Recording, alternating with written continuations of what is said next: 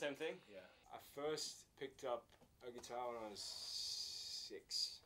My grandparents bought me a little nylon string, tiny little thing, and I started immediately learned like 3 chords and was playing like every Elvis and Johnny Cash song known to man. Right when I was 17, I started to really practice. Really got into guitarists, blues guitarists, folk guitarists, all kinds of things, and realized that if I wanted to be a musician for the rest of my life, I would just have to cultivate a skill that was going to last me beyond having the next hit or the next big album or something. Like the skill can transcend your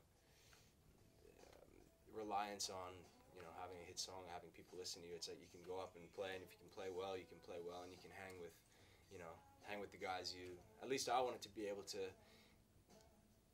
become good enough to be able to play with or hang with the guys that I admire. That'd be so cool. I love it.